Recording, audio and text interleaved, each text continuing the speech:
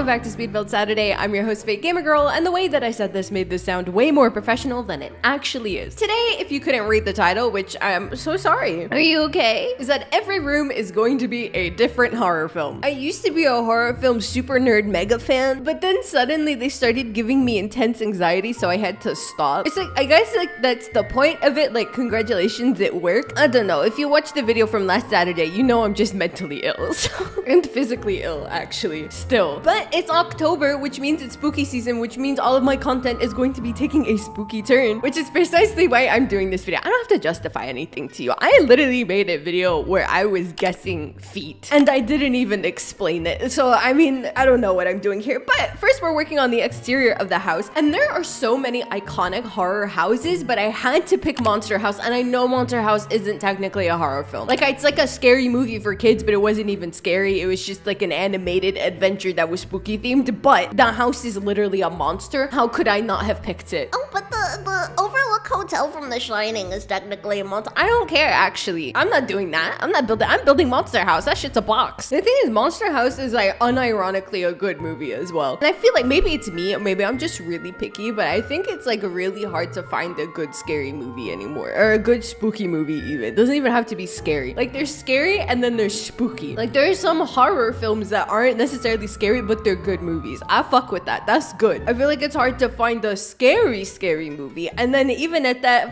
hard to find a good scary movie. There's so many of them now. I get it now. I get the ghost bad. Ooh. Here's the thing though, I'll be watching a movie and I won't be scared during it, but then afterwards when the movie's over, I'll just disassociate and I'll be like, I feel weird. Nothing's even happening. It's just like people on a screen that are acting, and my brain's like, we are going to die now. Here, feel uncomfortable. I love scary movies. Anyway, we're done with the exterior and now we're gonna move into the interior, and obviously every single room is gonna be a different horror film. And for the living room, I've decided to do The Ring, or Ringu, because I'm doing the Japanese version, because like the English version of these movies don't exist to me. Anytime there is an English remake of a Japanese horror film, I'm just like, why? Here's a filet mignon, and then here is microwavable french fries. That's the difference between those two to me. But The Ring is also one of those movies where it's definitely of its time, because I feel like if you watched it back then, it would have scared you, but from like a modern lens, it's like, it's okay. It's all right. Like, this is something that would have given me severe trauma as a child, but as an adult, it's pretty dope, I guess. Especially because we don't do VHS tapes anymore. We don't go and like purchase media physically. Like, the modern equivalent of this now is there's like a virus in your Netflix and you're like, oh god, I hope I don't get the virus. But the idea of like one singular VHS tape circulating around that kills people, I don't know, very dope idea, very scary. There was a modern equivalent of this actually. I don't remember the name of it, but I remember my boyfriend and I were sitting down to watch a movie, and it was like a documentary, and it was like a documentary about a movie that every time somebody watched it, people died like horrifically like 2 weeks later. And I don't know if it was real. I don't know if it was a mockumentary or if it was like an actual documentary, and they were talking about like, yeah, when we premiered this movie, the movie theater set on fire, and then this couple went and watched the secret reel of the movie, and then they died in a car crash. And then they were like talking about how like horrific this is, and they were like now presenting the movie we were just talking about. I made my boyfriend turn it off. I said like, I don't care if it's not real. Why are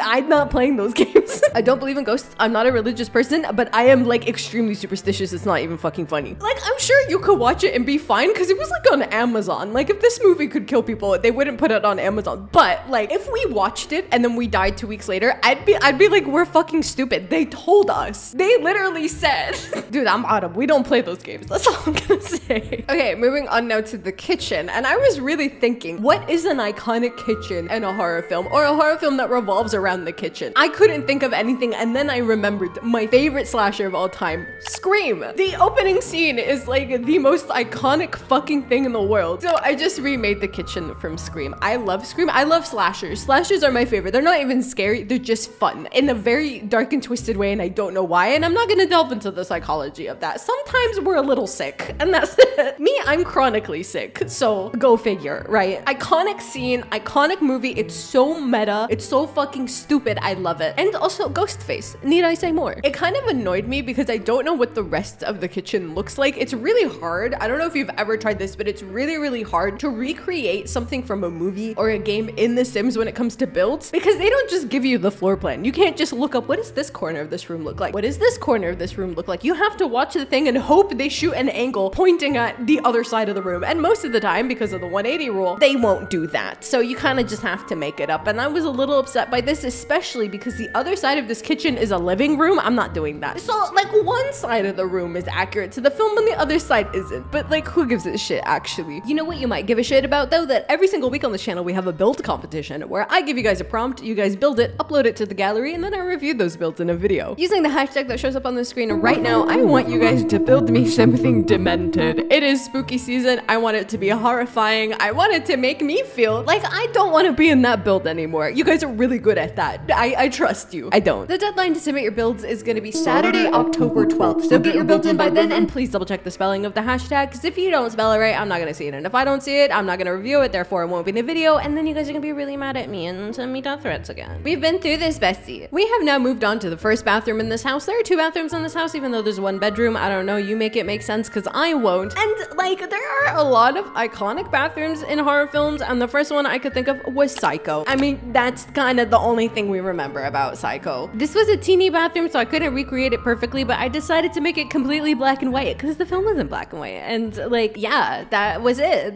Nothing important here. And we've basically moved on to the next one. Anyway, this is the second bathroom, and this one I am like the most proud of. Actually, second most proud of. I think the last room in this build is probably my favorite, but what's another iconic bathroom other than The Shining? The Shining literally has 2 iconic bathrooms, so I decided to pick the spookiest one, which was the avocado green one. Here's something you might not know about me. I am a cinephile. I love movies. I love older movies, and if you know anything about me, is that I don't fuck with Stanley Kubrick. I don't like him. I don't care that he's a visionary. If you have to abuse your actors to get the movie you want, you're a shit director, actually. But here's the thing about The Shining. The Shining is not a scary movie. It's an uncomfortable movie. I think I watched The Shining at a really good time, which was when I was in high school, and it was like 2 in the morning and I was by myself. And I was like, you know what? I'll just watch this because I love movies. I'm gonna watch a movie. And I felt so deeply uncomfortable. And the most uncomfortable I ever felt in The Shining was this bathroom scene. And it's not because there was a naked old lady. It was just because the atmosphere, the music, everything just made me feel severely uncomfortable, like something bad was gonna happen, and that was kind of the point. So you know what? This scene slays. Stanley Kubrick, however, does not slay. Oh dude, I was yapping. I didn't even realize we're on the next room. We're onto the bedroom, and obviously I had to go with The Exorcist. There's no other iconic bedroom, like at all. I really like The Exorcist as a movie. Again, didn't scare me. I don't feel scared by older movies. I know that a lot of people get really mad when you say that, but it's just like, I was born in a different time. I can see the practical effects. I know what they're doing. I think it's kind of cheesy sometimes, and that's why I like them. Doesn't mean it's